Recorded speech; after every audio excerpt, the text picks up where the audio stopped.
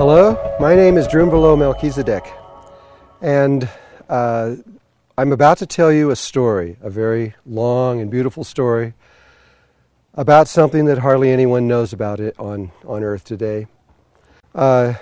We've chosen this place of Sedona, Arizona, in the United States, because this is where this story ends, is right here. But there's a long time before we get to the end to understand what is about to be talked about. So late last year we did another presentation called The Maya of Eternal Time. This was on the Mayan prophecy that there was going to be a physical pole shift on the Earth, a huge earth change, transformation of the Earth. And simultaneously with that, the Mayans also are predicting that there's going to be an equally huge change in human consciousness, that we are going to change very rapidly, almost instantaneously, either during or before or soon afterwards, after this pole shift takes place. So this story now that we are going to talk about, it's still timed to the same timing that the Mayans are talking about, the precession of the equinoxes, the last 26,000 years. It's still in the same time frame, the same everything, except this story is going to focus on this human change, this human consciousness change that we're all about to go through. However, instead of it being from a Mayan perspective, which they are the timekeepers of the world, it will not come from there. It will come from ancient Egypt, because they are the ones, going back further in time, they are the ones that actually originated all of this work that we're about to talk about. So it's from the ancient Egyptian point of view that we will look through their eyes to see this, to see and to understand this story that we're about to give to you. This story, as I started to say, is something that very few people on Earth know. There are secret groups like the Masons and the Ascended Masters and the Sufis, certain groups of Sufis, the Buddhists, Tibetan Buddhists, they're also familiar with what we're talking about. And there are a few groups in Hinduism that also understand, but most of the religious groups have no idea what we're about to talk about. And most of the world doesn't know.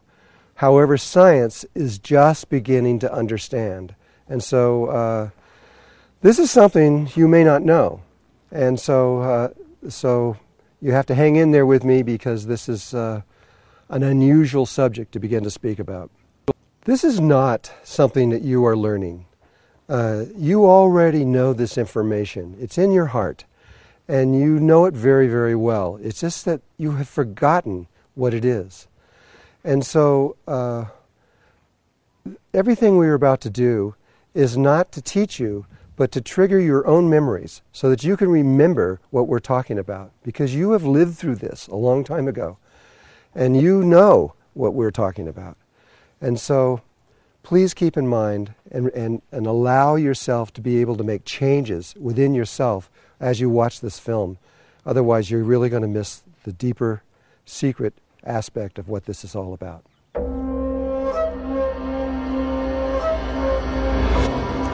The story began in a place called Atlantis.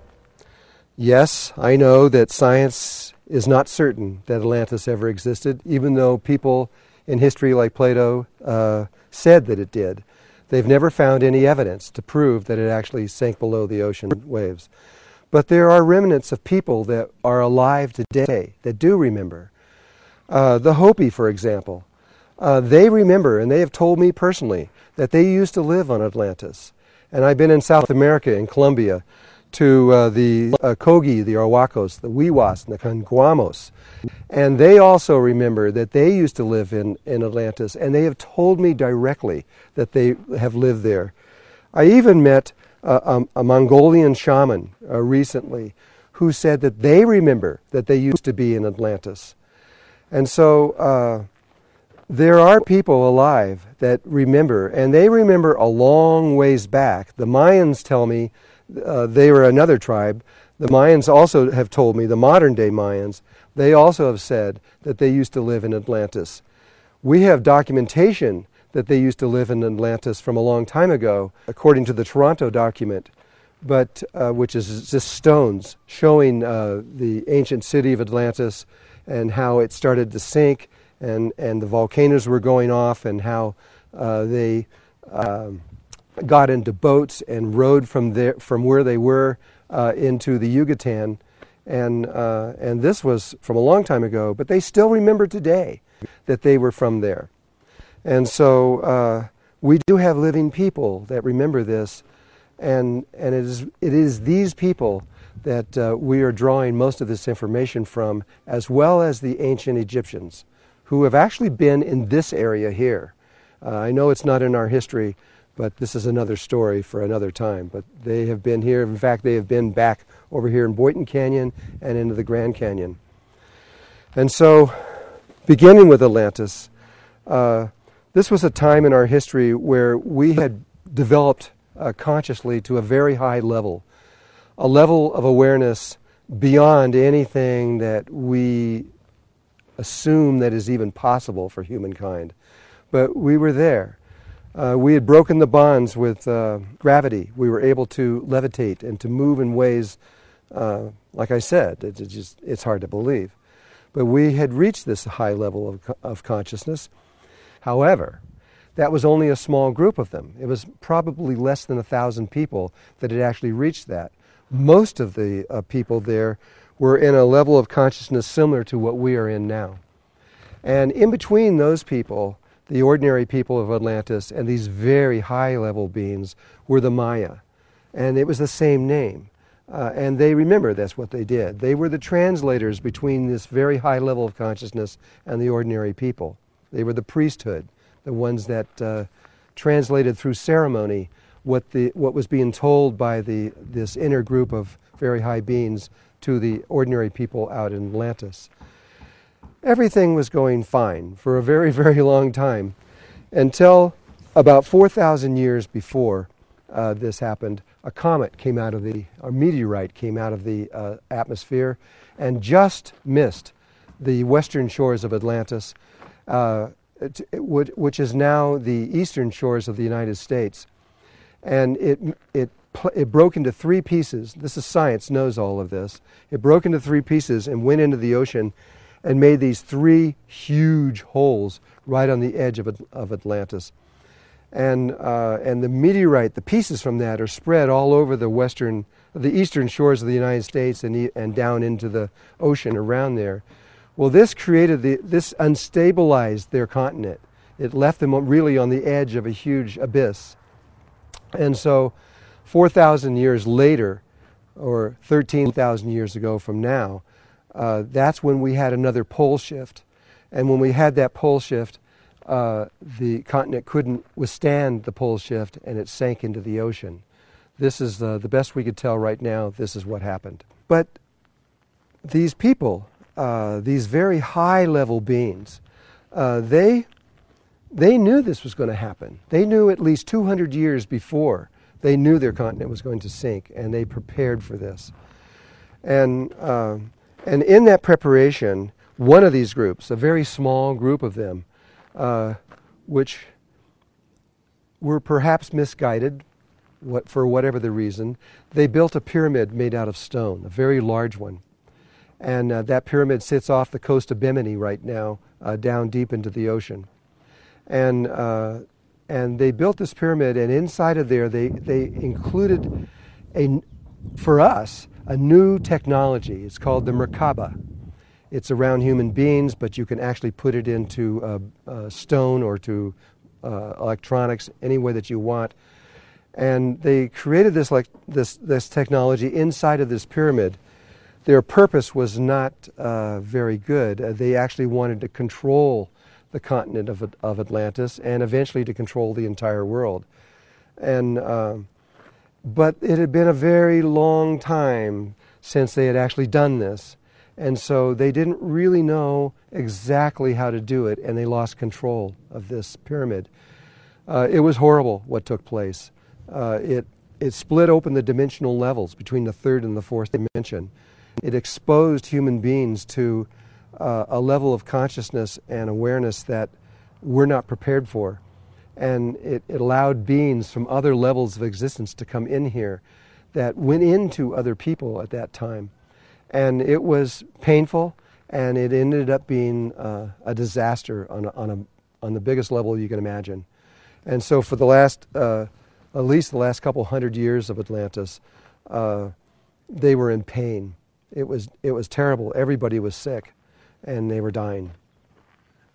This group of very high-level beings, they decided that they had to do something, and they went into a connection with our own galaxy and got permission to do something that is very rare.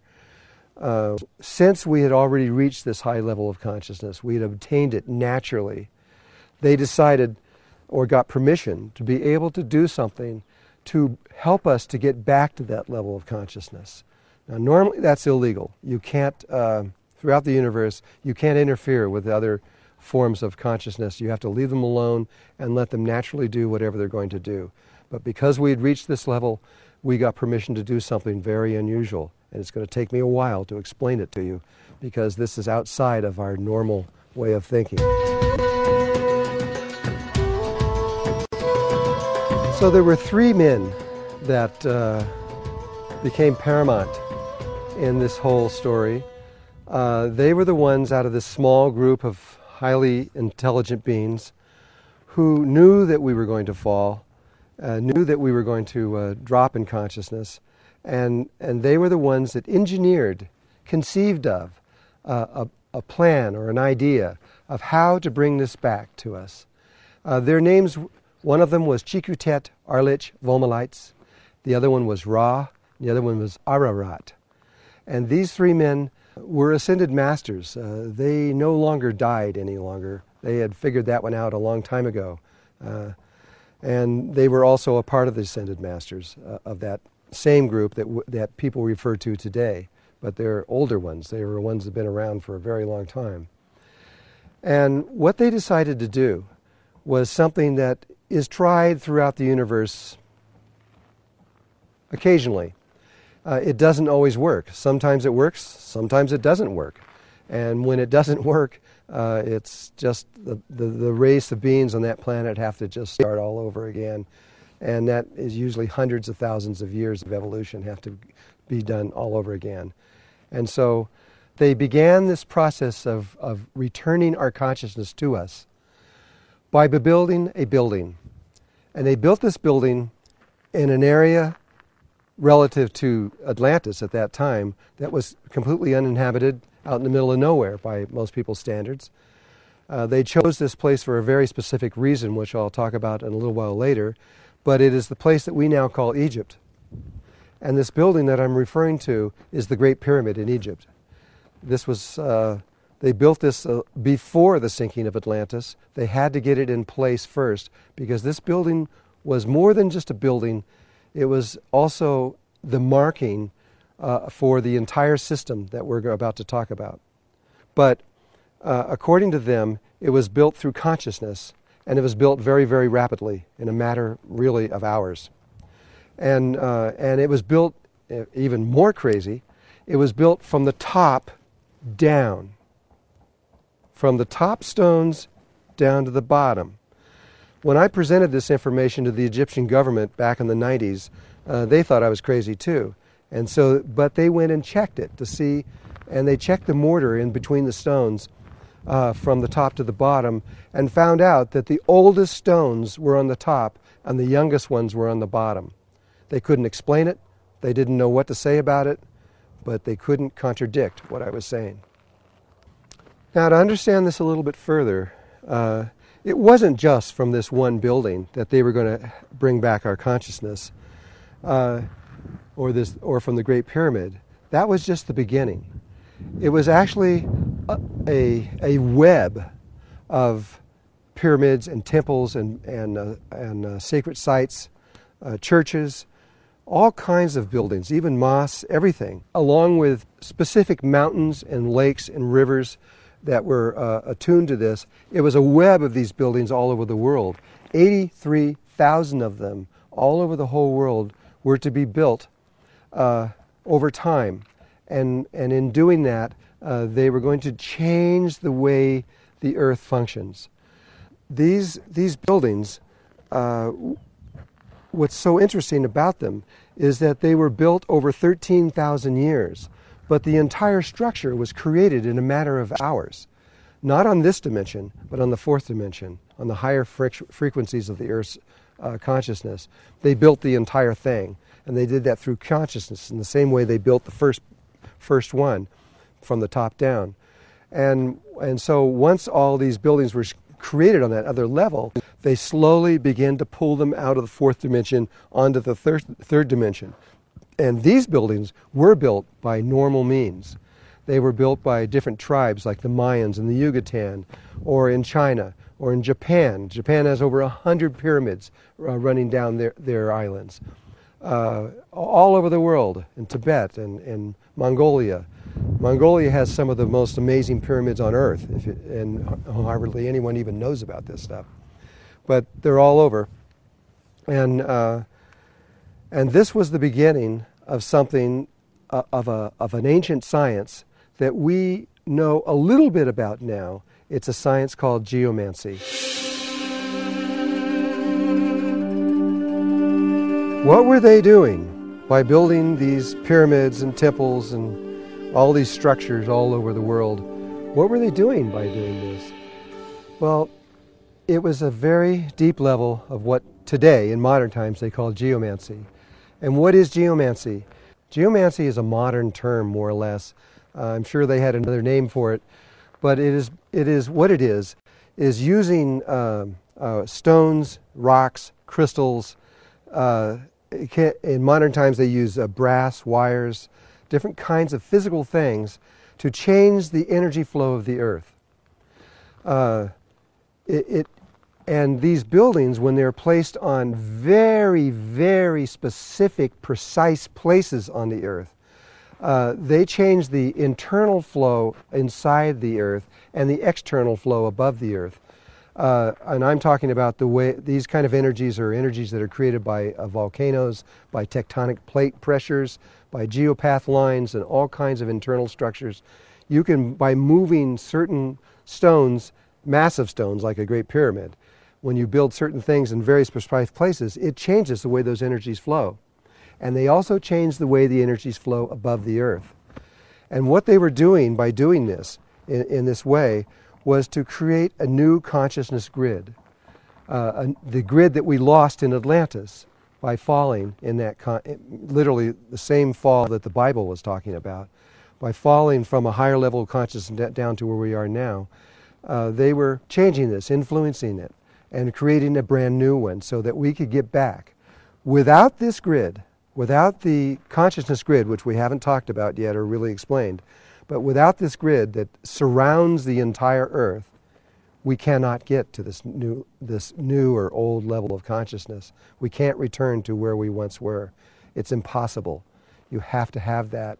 And so all of these millions of people that had to carve these stones and put them in place, and these 13,000 years of time were essential in order to do this kind of geomancy on a global level.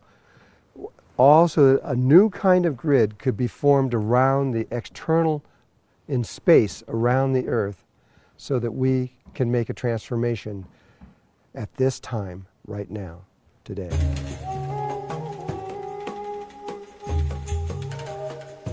If you go back 110 years ago to the beginning of the 20th century, at that time, they believed there were approximately 30 million species on Earth. Now, it took somewhere between 4.6 to 5 billion years, depending on who you talk to, for those 30 million species to develop and to be living on the surface of the Earth at this time.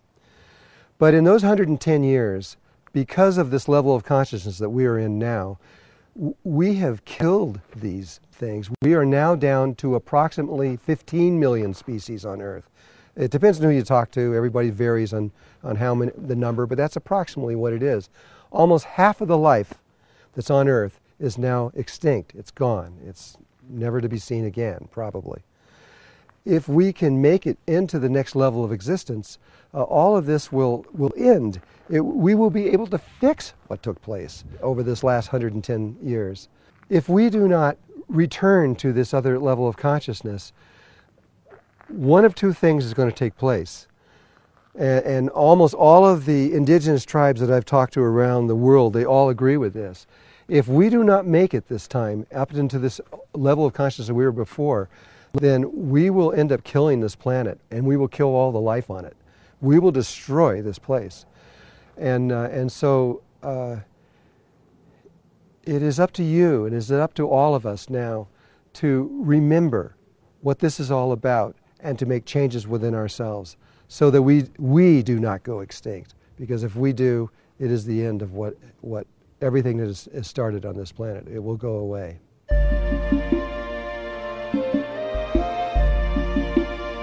What needs to be understood is that each one of these species has an electromagnetic, geometrical field that extends around the entire Earth.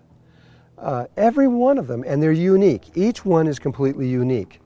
If there were only 2 insects on Earth, and that's the only 2 insects there were on the whole planet, they could not exist unless there was a consciousness grid around the planet that surrounded the planet just for them. And the geometry of it would reflect exactly the geometry of their body. You could tell very quickly that those bugs came from that particular geometry. So out of these 15 million life forms that are left on Earth today, there are 3 that are human. So we actually have 3 different kinds of human beings on Earth. They perceive the one reality in a different way. And the first one is the Aboriginals, the original people on Earth. So the Aboriginals in Australia, and there are little pockets of them around the world that are still functioning on the original grid that came out of humanity a long, long time ago. And then there is the next grid, which is much more, we really don't know very much about this grid geometrically, what it looks like or form. There's been almost no scientific research done on that at all. But on our level, the industrial world's level of consciousness, we know quite a bit.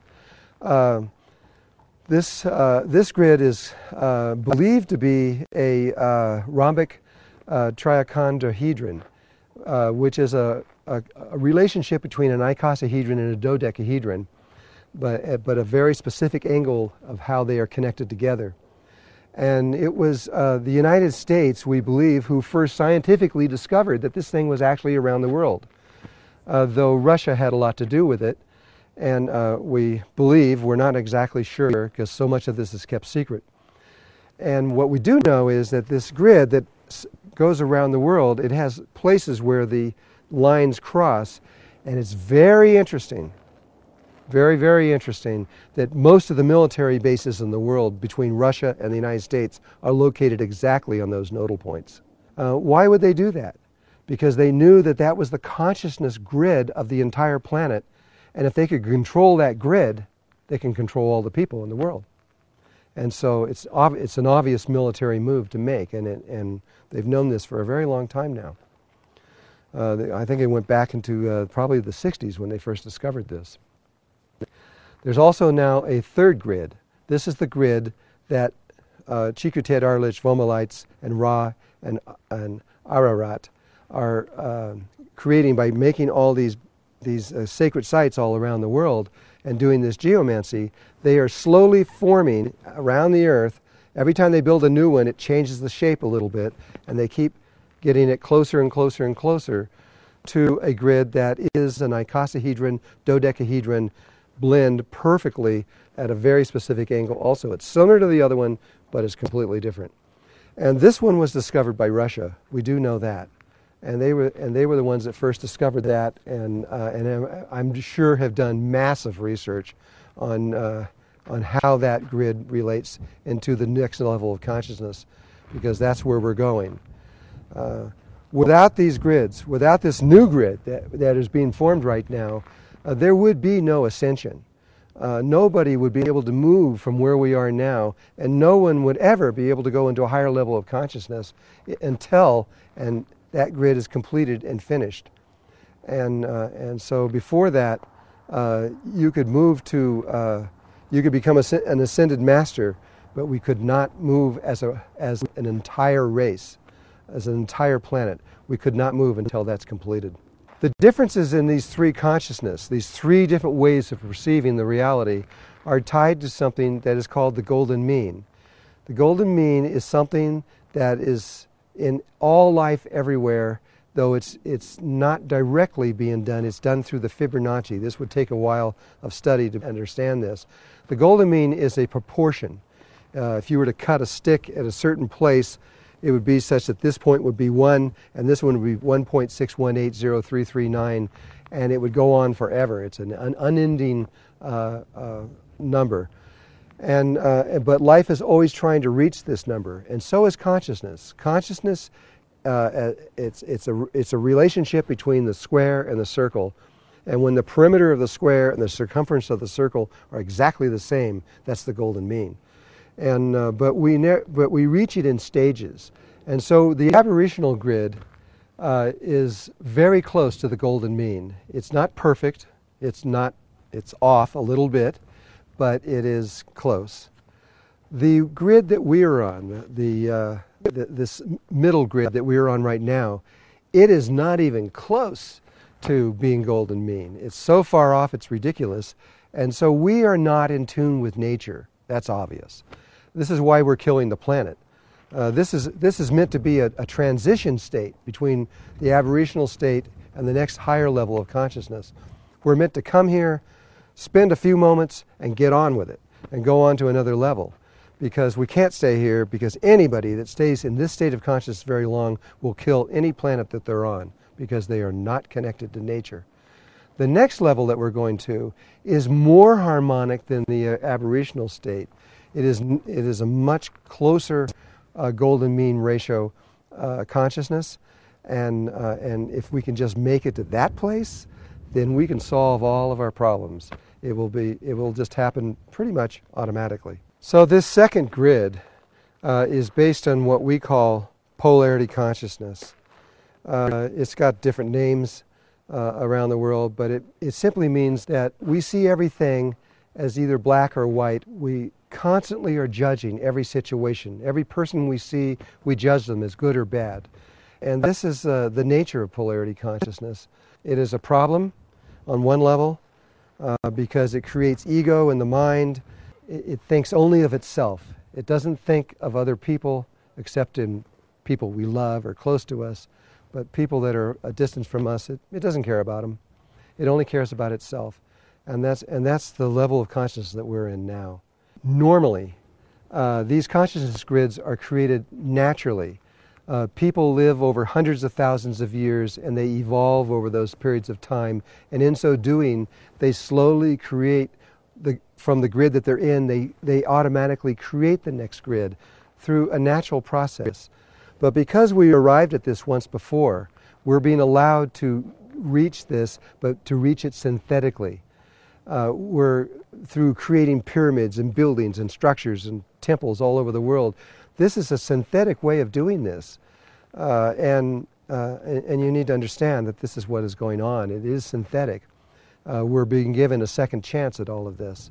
It's all been synthetic, right even from the beginning. If you go back even into Egypt, they were using pyramids there, and they were using pyramids to raise it. They used frails and rods and hooks and all these other kinds of things that they used to put on the spines to tune them to the higher levels of consciousness. It was purely synthetic. And everything that has been going on for the last 13,000 years has been synthetic to get us to this place. And once we're on it, all that will not be of any use anymore, because then once we're on that and we're back onto that consciousness grid, we can go on our own without anybody's help. We'll be able to continue on from there on. I guess there's another little piece that we should explain. I talked about these three men, Chikutet, Arlich, Vomalites, Ra, and Ararat. Well, the first one, Chikutet, Arlich, Vomalites, he was the king of Atlantis for a very long time. According to the Emerald Tablets, which was written 2,000 years ago, he was ascended master. He had lived there for 52,000 years, believe it or not. When it came time to be for Egypt, he changed his name to Thoth, T-H-O-T-H. Thoth was in Egypt, he was the scribe, the person who wrote down history. Since he lived for so long, he just kept writing it down. And so everything that I've learned from this pretty much was originally from Thoth. However, his wife was Shizat, and she was also a scribe. She was equally writing down the history. And this is something I think that people need to understand. Almost all of modern history was written by men. And the women were just, their ideas of what took place were just dropped out. But in Egypt, that never took place. Thoth wrote down his ideas of what he believed, his observations and what he saw, and his wife wrote down her observations. They did not correspond at all the times. They saw things differently. They were like a coin with a heads and a tail. And one side was male and one side was female.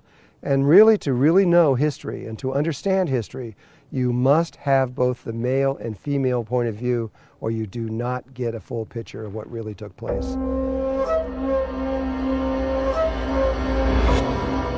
Now we need to add another piece to all of this so it begins to make more sense. And you can begin to see that this is just not fantasy, but this is science and mathematics.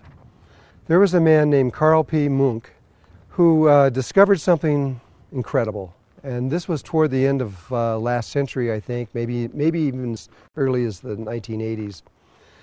But he discovered that when you go to any of these pyramids and churches and temples around the world, that they have a code written on the outside of the building. You don't even have to go inside. It has to do with the shape, with the number of steps, and a lot of different forms that are on the outside of these things. You can go onto his website if you wish to understand what he's talking about in detail. And this is just a review of his work, by the way. This is I'm not going to go into great detail on this. I'm only going to just give a review of it. So each one of these pyramids, when you look at them, or buildings, will, from the external view of it, will, if you know how to read this code, will produce these series of 3 numbers. And these 3 numbers tell you exactly, it's the longitude, latitude of a grid, not the one we're using today, but an ancient one. And those numbers, in order to arrive at that precision where every single one of those 83,000 sites are precisely on Earth, to arrive at that, we would normally imagine that they would have to be in space and have satellites, a GPS system like we have today. I mean, how could they do this? But what his work has shown is that this is true, that these codes that are coming out of these pyramids are real and actually do delineate. But in order to understand what the system is, you have to look at something very interesting. Ra and Aragat and Chikatet Arlich Vomalites, they knew where the new poles were going to be, and they knew what the new equator was going to be, which is the one we have now. They knew that before, at least 200 years before it actually happened. They calculated that, however they did that. But the prime meridian that we use today is not the one he uses. The one that Thoth is using is the Great Pyramid itself. If you take the North Pole and the South Pole and run a line directly over the apex of the Great Pyramid, that is the prime meridian of this system. And which makes sense. It's the first building that was built. And furthermore, that first building wasn't just placed anywhere on Earth. It happens to be the precise center of the entire landmass of the Earth. They knew that even if you couldn't find that building for some reason, that that spot is not going to move more than a few inches over 13,000 years. There's another thing about Carl's work that's pretty interesting. It was introduced into the United Nations, and the whole system of all of this was given to them, and exactly how it works, and this the new system that they had found and everything, and how this all these pyramids were all around the world were connected to it. And but they didn't know what to do. I mean, it defies everything that modern man knows about ancient man. This makes ancient man on almost the same level that we're on, and how could this possibly be? But they couldn't deny it either, because there it was. It was mathematical fact. And so it's been kind of just shoved under the floor of somewhere in the United Nations, has been put under a carpet somewhere and just forgotten because it didn't fit into anything that we know. And so what I'd like to do now is just to read to you directly from Carl's work some of what he has found to be true, and then you'll begin to understand this.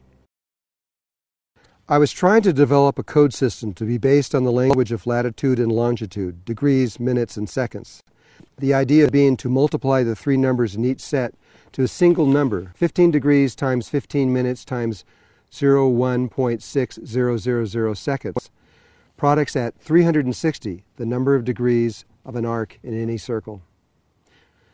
For example, when I divided 360 degrees constant by 19 degrees, 18 minutes to 01.05263157892 seconds, I found myself on the parallel of latitude which crosses the Mexico's round 360 degrees Quihuiculico pyramid just south of Mexico City. But later, when probing the larger 21,600, the number of nautical miles in the Earth's polar circumference, I found that when I divided it down through 51 degrees and 10 minutes to 42.3529411 seconds, it crossed the exact center of England's Stonehenge, another round 360-degree monument, which originally had 60 stones around its perimeter, as 60 stones times 360 degrees multiplies to exactly 21,600.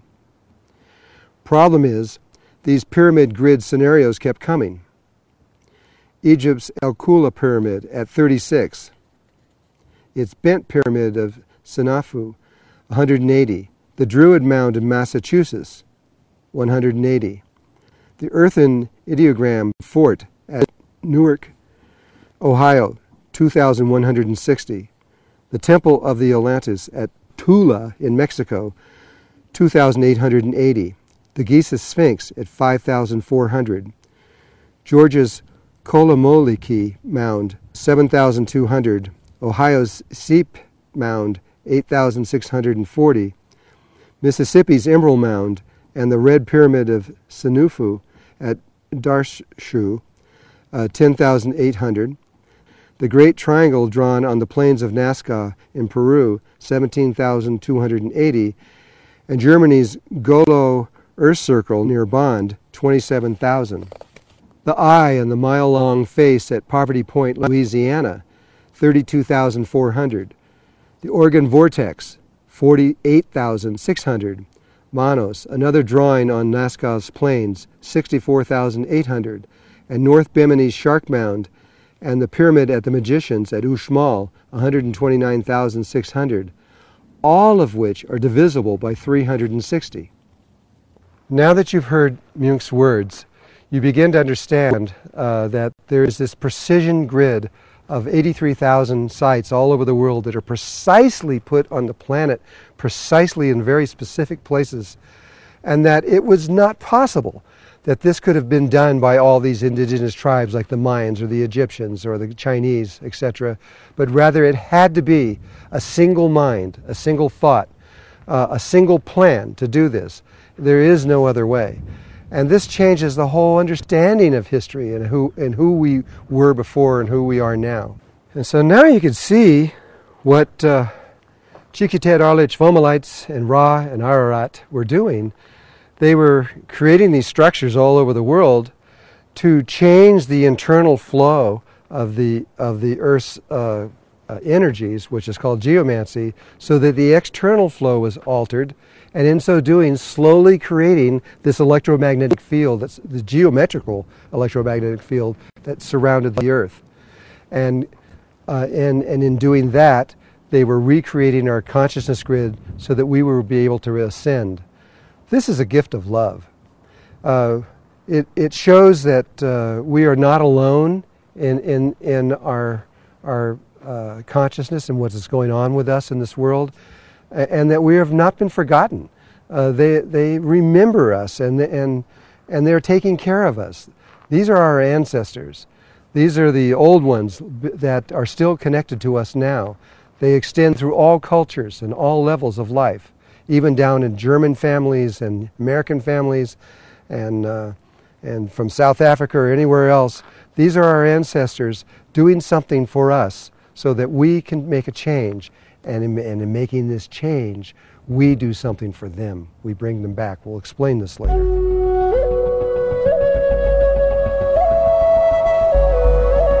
Now, with that background, with that knowledge and that information, we're going to begin to tell you the living side of all of this, the story that has unfolded around the world over the last really probably 65 years or so. And so it took time. I mean, as Atlantis sank and all the different factors began to happen, the pyramids started to be built continuously all around the world, especially after the first 6,000 years. It took that long. In the precession of the equinoxes, there was a point in there that we had to reach before the pyramids and everything could really start to be built on a massive scale, because humanity was not on a level that they could do those kinds of things. But eventually, after 6,000 years, we were ready. And so these pyramids started to be built here and there in China and Japan and in the Yucatan and Guatemala and South America, all over the world, in Russia. And as this was going on, each time one of these was built, the electronic grid around the Earth would take a little bit more geometrical form and become a little more closer to what would be necessary for us to be able to connect to as a living thing. Progress all the way up until, say, about 65 years ago, directly after World War II. And then things began to happen on another level. We had other people began to become involved in what we were doing. Only 1 year after the World War II was over with, in 1946, the summer of 1946, spaceships appeared all over Europe and every single military base there, almost without exception. The following year, in June of 1947, spaceships appeared all over the military bases all over the United States. How do I know this? Because there's historical documents that most people haven't seen that proves that this is true. And this opened another doorway, because now we began to get extraterrestrials involved in this work of this grid, besides just the ascended masters and humanity. By a little bit later in that, by the 1960s, we began to see crop circles in England. We began to see crop circles that were not only in wheat and different kinds of crops, but we began to see ice circles where they were formed in ice, and circles that were huge, and obviously nobody had stepped on the ground at all. They were perfectly embedded in the ice, and we found thousands of these now. Then we found crop circles that were with trees in Canada, where the trees were formed over. No human being could have done this either. And though we do know through Colin Andrews that about 80% of the crop circles were man-made, the other 20% are not human, at least human as we know it, based crop circles. This was another level of communication that began to take place around the world. It was important communication, but to this day we haven't really understood what they were saying. As we got closer up into about the 1980s, a phenomenon began to take place, and there was probably many of you watching this that may remember this. From about 1983, 4, all the way up, and maybe even as early as 1980 or so, all the way up to about 1991, 1992, there were people all over the world, and I mean everywhere, that were sitting in meditation. They were mostly people that did do meditation, that were able to understand subtle energies. And in their meditations, they were told that they had to take a crystal to some pyramid, some temple, somewhere in the world, and to program it at a certain kind of way and to place it there. We estimate at least 150,000 to 150,000 people were involved in this. And every time someone went to a certain temple, like Chichen Itza in Mexico, and placed a little crystal in a certain place where they were told to do, this affected the energy of the geomancy of that space just a tiny bit, which would then correct the geometries that were above the earth. After probably a number of crystals that approached nearly 1 million crystals, this had a dramatic effect on the unity grid above the earth.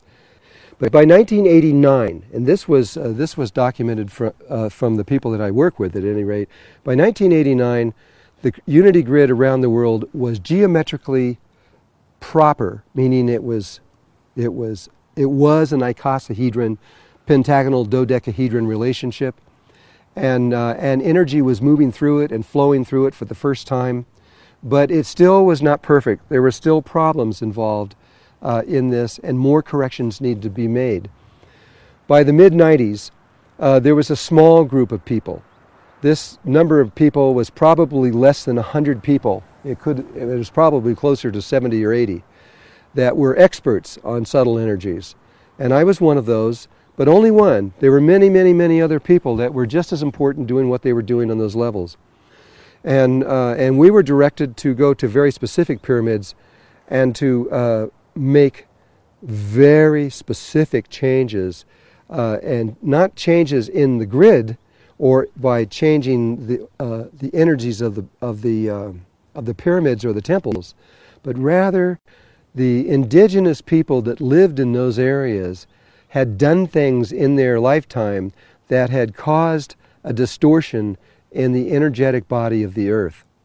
We had to go into the Anasazi at one point and make corrections in the Four Corners area where we are now because of what they did over the years that they were involved. We then were involved with the Maya and in Guatemala and Belize and in that area down in there, doing ceremony after ceremony after ceremony to solve the problems of which what they did a long time ago. We then went into Peru with the Inca, and each time, by the way, we were invited to these places. We didn't just show up and say, hey, we want to do something here. Each time, the people of that area would ask us to come there, and we would always accept it, and they knew exactly what we were doing and why we were doing it. The Incas appeared while we were in Mexico and said that the shamans wanted us in Peru. When they got there, though, they didn't just accept us. We had to show by our actions and our energies signs that would come from within Mother Earth to prove that we were the people. Each time this was always the case. It didn't matter what we said, it was what Mother Earth said in our behalf. And we passed every one of these tests and began to correct all these things. We went into New Zealand, and there is a very good video that will be coming out very soon to show you how and what these kinds of things look like when they're in real life taking place. And then I wrote a book called The Serpent of Light. And this book described the interaction of myself and other people I work with approximately a little less than 1,000 indigenous tribes in North and South America. This was about the same energy times that the Mayans are talking about with the precession of the equinoxes of the last 13,000 years and the last 26,000 years. The Serpent of Light talks about the kundalini of the earth moving from the western mountains of Tibet to the northern mountains of Chile. This was an extraordinary historical event that almost nobody on earth knew that was taking place, but it was huge, it was massive. And the energy comes from the center of the earth and finds a place. It comes out very much like a snake. That's why it was called the Serpent of Light. And when it finds, and first it moves all over the world, moving from every single area of the earth, and then it finds a place and it coils down inside the earth, and it stays there for the next 13,000 years. And this energy is the Kundalini. It wakens the people in that region who become the teachers of the world, just as they have been in India and Tibet for the last many thousands of years. And but now that it has moved to the Andes, it will be the Chileans, the Peruvians, the Argentinians, countries like as far away as Colombia and Brazil, and Ecuador. These energies are going to awaken the souls there. But the Kundalini was also aimed on the western side of the mountain out over the ocean, so that it went out over the Polynesian world, out over to Easter Island and to Moorea and out further, all the way as far as New Zealand. And so there was an awakening, a new awakening, and brand new spiritual energy that the world has never seen. And that energy moved into Chile in the year 2002. In 2003, or later 2002, I went to Chile and went to the mountains there to experience this energy directly. But I couldn't feel it. I couldn't feel anything. I was very confused. I really didn't know why I couldn't feel anything. I came back home. I waited a year and a half. I went back down there again to feel it. I felt absolutely nothing. And I didn't understand, because I knew it was there. There was 112 tribes sitting in a circle waiting for it to come in when it arrived. And they knew it was there, but it wasn't working, and I didn't know why. Then we received an invitation from the Rapa Nui, a tribe that lives on Easter Island out of Chile.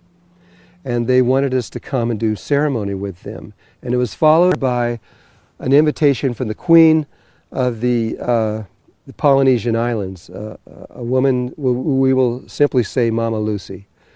And she was the most important female in the Polynesians. And she invited us to the island of Moorea, which is the south pole of this grid. Now, this is something I didn't say, and I think I need to add this right now. The consciousness grid is just like the Earth. It has an axis that runs through it. And the North Pole and the South Pole are very important points. The North Pole happens to be just outside of where the Great Pyramid is, only just a little ways away from it, about 1.5 miles, which is nothing relative to the 25,000 miles of the Earth. And then it goes through the Earth and it comes out. If you went straight through the Earth, you would come out on the ocean, but it doesn't. There's a slight curve in it, and it comes out on an island called Moorea. And this is where the South Pole is. And this is where Mama Lucy was, and she was inviting us to this place. And so we began a journey. And as we were instructed, we were to bring people from all over the world to this place, and they were to represent the world. I don't even remember how many countries it was. It was about 14 or 17 countries that were involved in this, with about 50, 55 people. And we all met in Easter Island for the purpose of doing this kind of geomancy on the Earth. And we were met there by the Rapa Nui, who, before they could even talk to us or begin to do anything, they said that we had to do an initiation, a ceremony that was to connect us closer in our hearts, and so that we could work together. This was an ancient ceremony where they stripped down their clothes and put body markings on, and began to do this ceremony with each one of us in there, and we began to interact in this ceremony. Afterwards, we ate these meals with them, and we connected in such a way that we could then proceed and go on from that time. We spent some time there getting used to the energies, getting to know the people, having the Rapa Nui tell us things that they haven't told people in hundreds and hundreds of years, telling us about their inner cities inside, their tunnels, and knowing all this time the reason why we were there was to do a correction.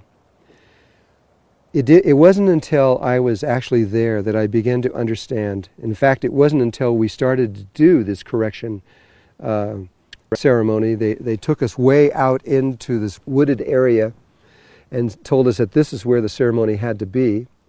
And as we were setting everything up, the inner guidance that I follow came in and explained to me why we were doing this ceremony right at the very, very last moment.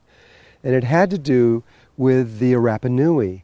The Rapa Nui, at one point, they destroyed all their trees, and so that there was no more food, and they began to eat each other. They began cannibalism. And this cannibalism that they created on that island spread throughout the Polynesian islands. And it was this cannibalism that we had to correct. It had to be forgiven, and they had to forgive themselves in this ceremony, so that what that would do is correct the geometry of above the earth, above the island where we were, really. And that in turn would begin to allow the flow to really move through this thing where it could then be born. And so when I was actually taken to the ceremonial site by the Rapa Nui and were shown where it was, and I actually began to set up, putting the cloth on the ground, beginning to put the crystals and everything to arrange for the ceremonial process, it was then that I understood why we were doing this ceremony. And this is important to understand. The Kundalini of the earth did not function because of this distortion that was directly above it in the grid. And it was purposely done by the Ascended Masters and the people involved in this. They didn't want the Kundalini to begin to function before the consciousness grid was born. They need to work together. And so they got the Kundalini in place, but they had to hold it there for about 6 years until the grid was completed. And so then it all made perfect sense of why we were there and what we were doing. And so we began this ceremony, and it was a ceremony that I had never seen before. According to the Rapa Nui, this ceremony had not been performed in anything similar to it for at least 13,000 years. And but that's their story, and I can't really tell you why they said that. And so the ceremony began to unfold with both our group and the Rapa Nui there. And then what it did was it corrected the forgiveness of the cannibalism took place. The energy corrected itself. The grid formed perfectly around the earth for the first time ever, and I felt like it was completed. It felt in my heart, okay, this is done, and I ended the ceremony, and began to end it when something occurred that I did not expect. I had never seen before.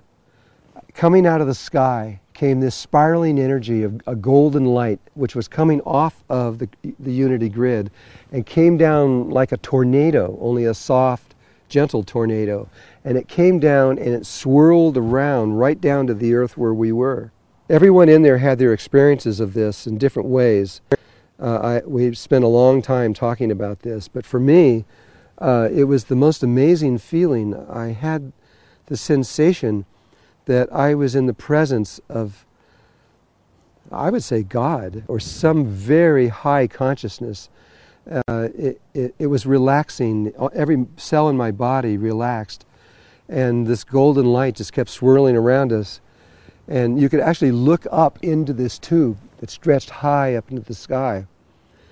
It lasted for what felt like maybe 10 minutes, and then it retracted and went back up into the sky. After the ceremony was over, I talked to the Rapa Nui and I said, have you ever seen anything like this before? And they said, no, we don't know what that was. And I don't either. At least I didn't then. I understand much more now.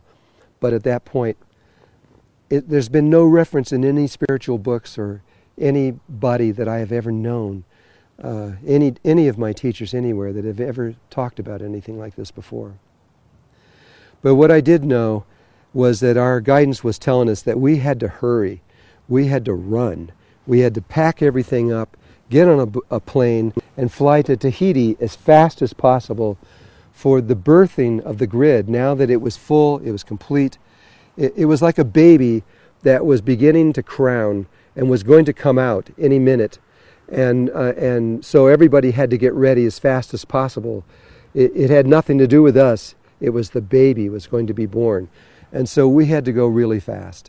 And that's exactly what we did. We packed up everything, we threw everything, and then early the next morning we got on a flight, we flew to Tahiti, and then proceeded immediately by getting on a boat and headed toward Moorea, which was the south pole of this grid, so that we could be there for the birth of a brand new consciousness on Earth, something that has never happened on Earth before, and synthetically in this way.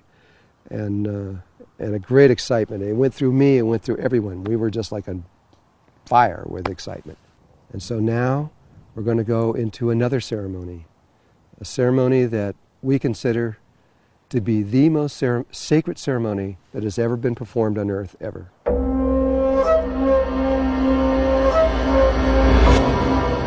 As we pulled into Tahiti, Tahiti is like, it's hard to believe that Tahiti actually exists if you've ever been there, because it's so beautiful. The mountains just stretch up to the sky. It is just an incredible place.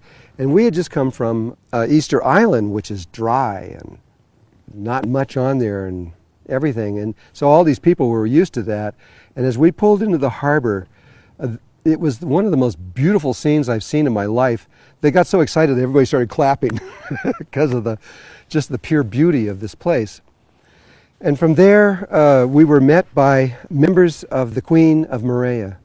Not the next day, but 2 days later, we were taken to be before her. Now, of course, she wouldn't allow all 55 people or whatever it was to come there. So there was just myself and a woman named Ruth Tive, who is a Maori, a native Maori from New Zealand, who knew her language, and I felt like she was the right person to be there. So the two of us went to meet with the Queen. The Queen was a huge woman with this very big heart. She was just pure love. And she knew exactly why we were there, that we were there to birth this new consciousness onto the earth and to do the ceremony for this. And she was also there with her another woman who was her assistant directly underneath her. And she opened us with open arms and hugs, and we began to talk. And very quickly into all of this, she said to me, "Where do you want to do the ceremony?" Well, I said, I without thinking too much, I said, well, I would like to do it in the center of the island. The reason I said that was because I was there in 1985, and I had to do ceremony on that same island in 1985 with the same tribe, and they took me into the center of the island, and that's where we did the ceremony. It's in the Serpent of Light book if you want to read that. And so I said, well, how about the center of the island? And she looked at me and she says, well, I can't do that. And we said, why? And she says, well, I don't have authority. I have authority everywhere, but not in the center of the island. I'm sorry, I can't give you that permission. And the person that was her assistant jumps up, ran over to her and says, no, you don't understand. What's about to take place with this ceremony is one of the most important things on earth ever. And just give him permission and we'll deal with everybody later on this. And she said, no, I don't have that authority and I can't do it. And they started getting into a little bit of aggression, you might say. And she says, you have to. And she says, no, I am not going to break the rules. And she says, you must. And she says, no, I will not. And pretty soon they're screaming at each other. And I mean, really putting out some energy. And, I was actually backing up, moving away. And finally, the Queen broke down crying and says, no, I cannot do this. And that's when Ruth went over to her, put her arms around her, and spoke to her in her own language and tried to calm her down. But it didn't do any good. I mean, she was a queen. She was not going to do what was not right.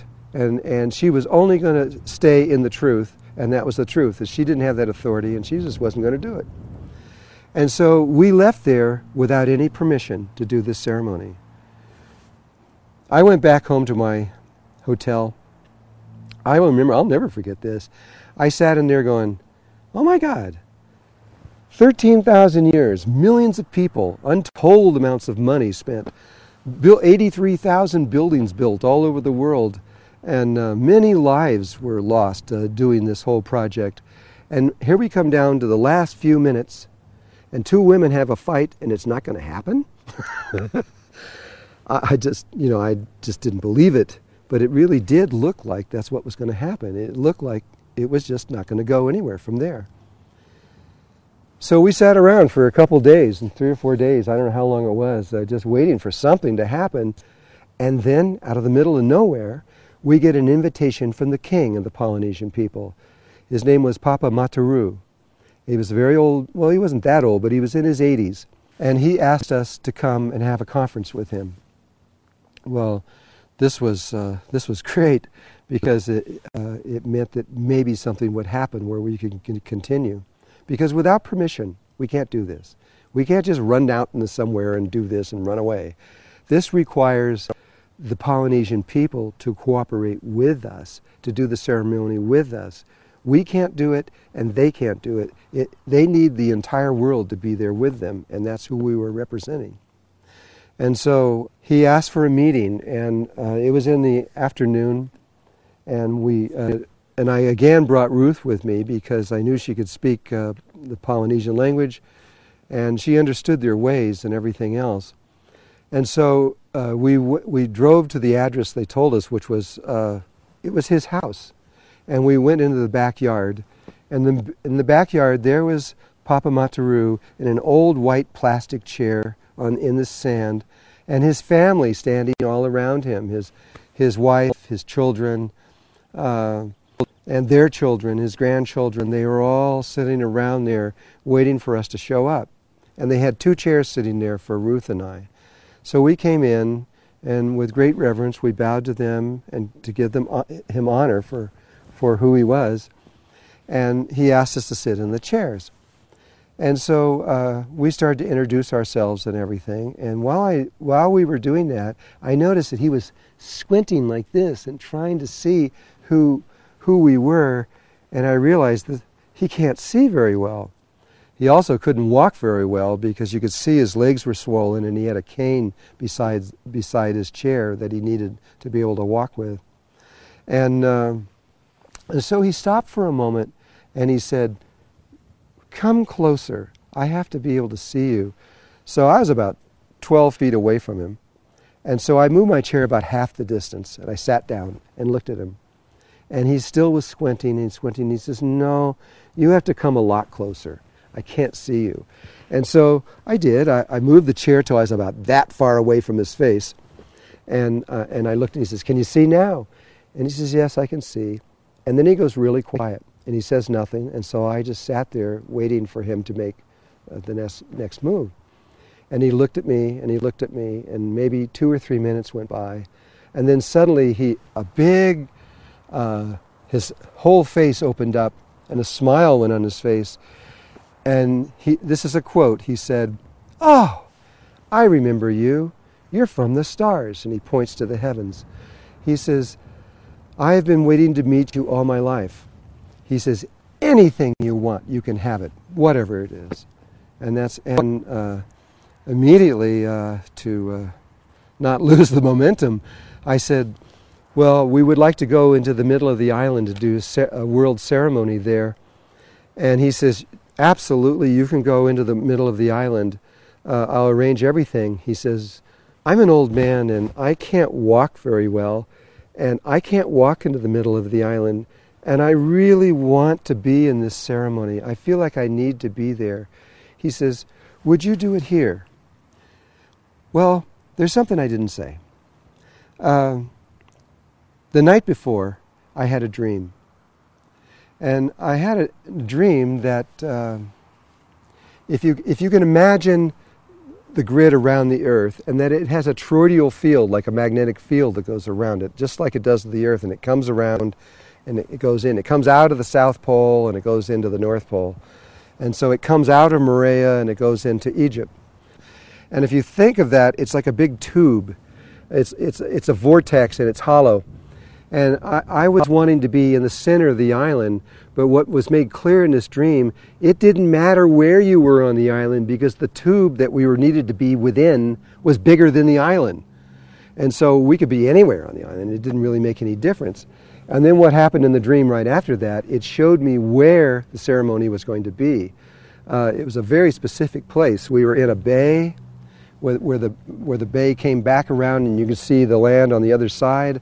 It was a big sandy beach, and there was a river that came, an inland river that came out and emptied into the ocean right there, with this wall that ran along one side, a natural wall. And I could see this. And so the next day when Ruth and I got together to drive to see Papa Mataru, we were just talking, and I told her about I started to tell her my dream, and I got just partly into the dream, and she goes, I had the same dream. And she finishes the dream. She tells me exactly the same thing, saw the same stuff, and saw the same beach, exactly what it looked like. And I says, wow, I says, this must be, we're supposed to do this.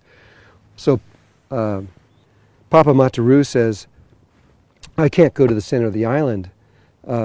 Would you please do it here at my home so I could be there with you? And we were on the beach, but we couldn't see because there were all these trees that blocked the beach. So Ruth and I jumped up, ran through the trees, and we both got out there and we looked around and we go, oh my God, this is it. And there was no doubt to either one of us, this was exactly what we saw in our dream, and we knew we were supposed to do it there. So we went back to Papa and we said, yes, yes, yes, this is where we do it. And he got really happy. He says, oh, I can be there, okay. So our next question was, well, you are the king. When does the ceremony take place? Because we didn't know. And he said, tomorrow morning at sunrise. And so it was sealed. It was ready to take place for the first time. And we left and went back to tell all the other people what had happened during that day. When I got back there, somebody handed me a letter from Australia. I knew the person, but I hadn't talked to them in many years. But for some reason, they knew I was there and sent me this letter. And so I opened the letter up, and it informs me that on the next day, the earth, the sun, and the moon would go into a straight line, and there would be a lunar eclipse, which happened to be on the very day that we were doing this ceremony, and that the shadow of the moon would go directly over the island of Moorea. I go, wow, that's amazing, because we had not planned this, and I didn't even look into the heavens to think about that on those kind of levels. And so now, when I knew that, and we knew the beach and where it was, I was so certain in my heart that we were doing this exactly the way we were supposed to. The next morning at sunrise, all of us pile out of our bus. We squeeze through his backyard and into this beach, and we're all going out into this beach to preparing to do the ceremony. And it was at that moment that I realized I didn't have any idea what I was supposed to do. I didn't know. I was so wrapped up in finding the right place and all these other kinds of things and dealing with the different energies that was there. It never even occurred to me until I'm 5 minutes away from actually doing this. I didn't know what to do. I just dropped down in the sand. I put my head down in the sand so I could be alone, and I asked for inner guidance. And all of my training has been through Native American people and their understandings. And this was different. This was a very interesting ceremony that I had never seen before, but I had to go with what I was being told to do. And so I told everyone to go get something from the water, something from the land, and something from the air. And 3 objects. And so everybody went out. A half an hour later or so, they all came back. And we put these in a sequence of water, earth, air, water, earth, air, all around into my native thing, which was a medicine wheel. It's a circle with a square in the middle for the 4 directions. The ceremony began to unfold in ways, again, that I'd never seen. It was kind of like water or waves coming in, each wave getting stronger and stronger and stronger, and then relaxing. And the energy moved in exactly that kind of way. Papa Mataru was sitting on the edge of the circle in his plastic chair because he couldn't sit down on the ground, and he was watching all of this. And finally, the ceremony came to a close and to an end. And what that signified was that Mother Earth was at that moment giving birth to the consciousness of a new grid. It was crowning. Now, there are some things we have to understand in just a moment here. There's a little bit more to this. But the birthing process was beginning. It was just beginning to take place. After it was over with, Papa Mataru called me over to his chair, and I went over to them, and I asked him, what did he want? And he pulled me really close so that nobody could hear. And he said to me, "How did you know to do that ceremony?" He says, "That ceremony was very precise, and we have been keeping that secret for thousands of years. How did you know that?" And I couldn't answer him. I just gave him a big hug. And for the first time, I felt his heart. And I knew then why he was the king of the Polynesian. I mean, this man had a heart as big as the earth. He was incredibly sensitive to all life everywhere. And I understood so much in that moment. We left after that. Our job was done. We had finished what we had to do on that island, and we went back to our various places and prepared to leave. We went back a day or so later to our different countries all over the world, back to different places, many, many different places around the world. And I came back here to Sedona, to Arizona. The next morning, one of the people that was in there, Carolina, went up early in the morning of the next morning and took a photograph. An impossible photograph was taken. She showed this photograph from about 30 feet away, and there was the medicine wheel, the shells and everything on the ground, and floating directly above it was a five-pointed star that was a very bright white light that the camera could pick up very, very easily. It was actually more like a five-pointed, like a starfish. The points were rounded. We then got some pictures that were taken 3 weeks later, where people had gone over and the waves had come in and washed it, and you could see the objects were scattered all over the place, but the star was still floating there 3 weeks later, which was still amazing. And then we got a call from Papa Mataru the following day later. Moorea is an island shaped like a heart, and around it is a heart-shaped coral reef, and in there is some of the cleanest, most beautiful water in the world, and it was filled with fish. It looked like, it really, really did. It looked like an aquarium. When I was there in 1985, I was spending 6 hours a day in this water swimming through these fish, and you just swim right through them. And so when we were there this time, I had two of my children there, and I was so excited to bring them into the water to show them all these fish. And I said, "Oh, you won't believe this. It's so incredible." We got on our fins and our masks, we jump in the water, and there's no fish. You'd see maybe 2 or 3 30 feet away, and you'd see another 2 or 3 over here, but it was just open. They were gone. And, well, according to Papa Mataru, about 15 years ago, they all died, and they just disappeared. Well, the next morning, according to Papa Mataru, the entire bay that we were in there, for the first time in 15 years, was filled with these tropical fish. And for him, that was the sign from Mother Earth and from all of their people that what we had done on that day before, that the birthing of the thing, was correct, it was true, and it had actually taken place. And so I was excited. I mean, to hear this, to see this, and to know this. And so when I got back to Sedona, to these red rocks, and I thought everything was completed.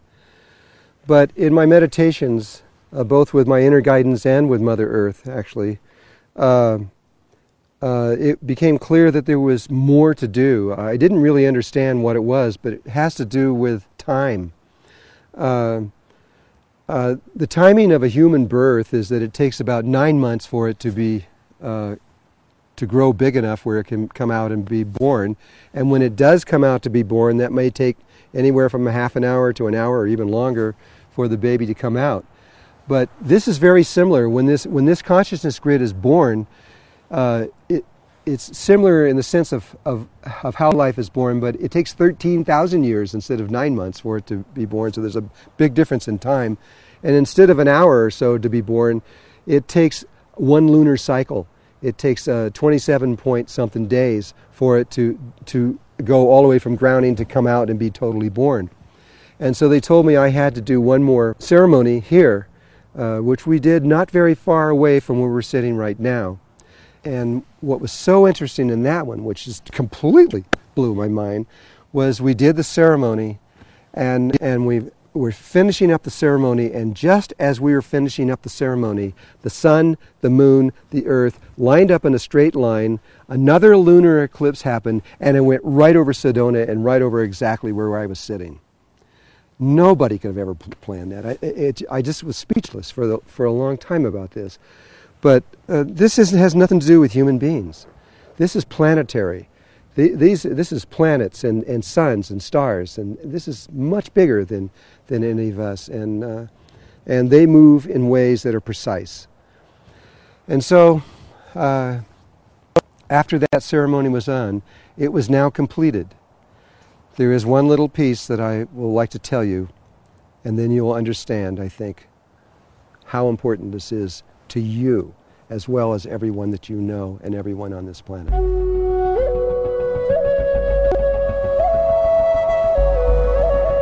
The last thing I would like to say to you has to do with Melchizedek consciousness. What we know is that when a grid or a planet has this kind of experience where the grid is born, prior to the actual birth, everything could be lost. The whole thing could be lost. And so if it happens, that race that's on that planet has to start all over again. They have to begin from the beginning and go back out. And it's not a good thing. It could be hundreds and hundreds of thousands of years for them to return to that particular moment again. But what we also know is that when a grid is born, it's actually become alive, it's connected to the earth, and it's functioning, there has never been a single incident in all life everywhere from the beginning of creation until now that it has not gone all the way. And so what we see, that when we see this take place, which took place in February of 2008, that this is, we have made it as a human race. We are going to go on to the next level of consciousness. It's not a maybe anymore. We know for sure. And so this is a fantastic moment in life for us to celebrate, except that most people don't understand it yet. Cosmic time is so slow. From February 2008 until now means this baby is not 2 years old, it's about a minute old. It's brand new. And so what is about to unfold in the future will come very soon, probably, and according to the Mayans and all the rest of the tribes, this will happen between now and the late in 2015, and nobody knows when. And I don't think anybody knows when, actually. I don't care who they are, because only Mother Earth knows the truth of that situation. But we have made it. And so for you who are watching this, understand that you have made it. You are going to go to another level of consciousness beyond your wildest dreams. It will happen. And I just want to thank you. I want to thank you for having trust in yourself and believing in yourself and having the courage to continue in spiritual work. Even though against all odds, I know your families have probably tried to stop you and everything else because it doesn't make sense in the normal world. But thank you so much for everything that you have done in your life to bring this into reality. And all of us, we're going to be together in another level of existence very soon, and at which point we will meet in another way. So thank you from my heart to your heart. Thank you for your lives, and thank you for everything that you have done in your lives.